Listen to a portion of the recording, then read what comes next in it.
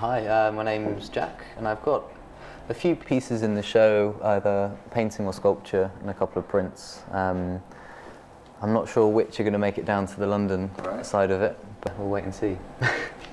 And can you tell us a bit about some of the pieces that we might be seeing here in London? Sure. I guess they sort of originated from a body of work I was making about a year ago.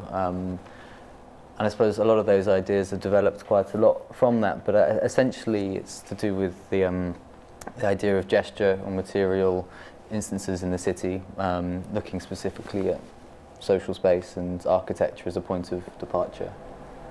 And would these be kind of accidental gestures, sort of contingent gestures? Are these, can you tell us a bit more?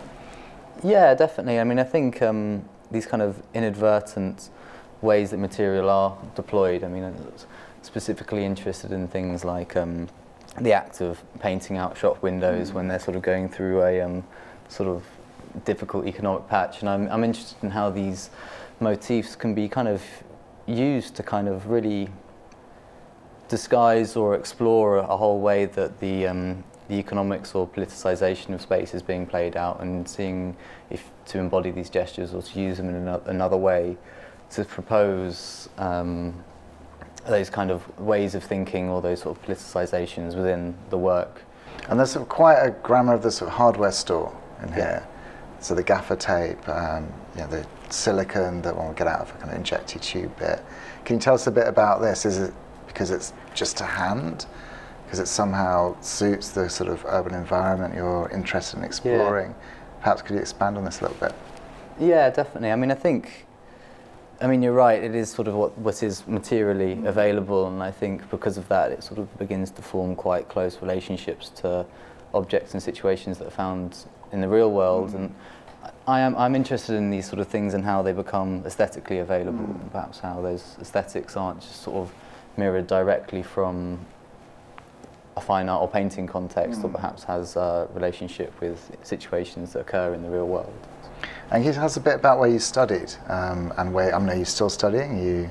Yeah, I'm just doing my second year at painting at the RCA, so degree show is coming up in not too long.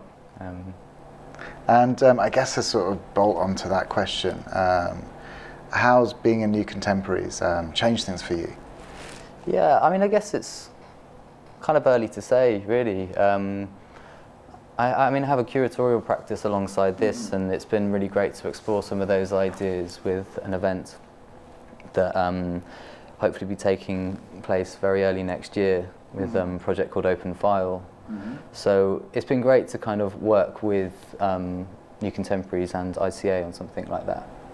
And what is this event? Can you tell us a little bit more about it, or is it still in the planning? Yeah, no, I mean, it's pretty much there.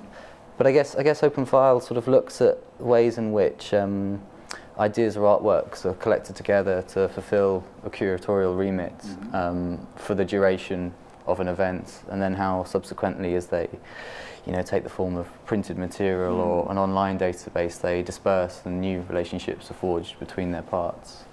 So this event specifically kind of looks at the relationship between man and its digital environments, and how these kind of... Man as in humanity? Humanity, rather than a man, yeah. A man, yeah. Not just one guy, unfortunately. And the way that as physical bodies you relate to a virtual world. Great. Well, thank you very much.